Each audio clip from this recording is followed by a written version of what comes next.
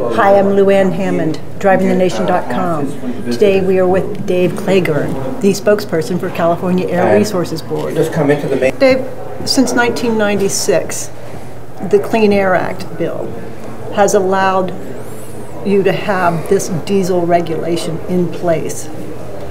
What happened that Volkswagen was able to bring cars into California and have them certified and then find out that they weren't certified?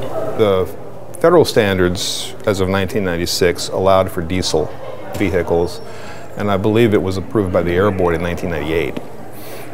At that point, they were allowed on the market as cleaner vehicles, and what has happened since then is, starting in about 2009, 8 or 9 as far as we can tell, VW began attaching these devices to the engines of their smaller diesel vehicles. We're calling them defeat devices? Defeat devices, right. And from there until 2015, those were active. So that's what we're dealing with, is that long a sweep. In California, we're talking about maybe 50,000 cars. So these defeat devices actually allowed for certification to be accurate. The way the defeat device was set up, it would enable the NOx trap, basically, during the testing phase. At the point that the car was taken off of dynamometer, which is the test device, the vehicle would then pick up signals that the conditions had changed, basically that it was going on the road. And at that point, the trap would shut off. Now let's step back one step, just because some people don't understand that these emissions can be very harmful to the health of public people in California. You can get acid rain, smog, and the NOx can cause a lot of health problems like asthma. NOx is a key ingredient in ozone, and ozone is one of our largest contributors to irritating conditions like asthma, cardiovascular disease, those kinds of things. So for the millions of Californians, particularly those who live in the San Joaquin Valley and Southern California, this is very, very important.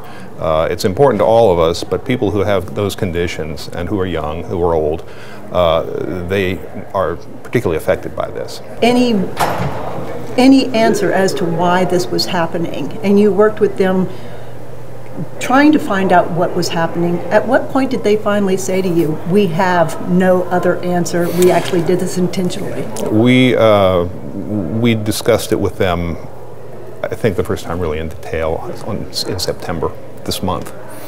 And that was when we finally had a full-on conversation with them, and they finally told us really what was going on to the full extent. And will CARB assess some fines? We're not to that point. We certainly have that authority, and I would say it's, given what's happened, it's certainly not out of the realm of possibility. Right now, we want the cars fixed. I've never seen an executive come out so strongly saying that they screwed up, apologizing to the public. Was this part of the agreement that they would even be able to sell cars in California, that they had to admit they were wrong? They admitted to us what they were doing. We had no, as far as I know, we had no conversation with Mr. Winterkorn or any of his associates. Okay. Dave, thanks so much. Sure.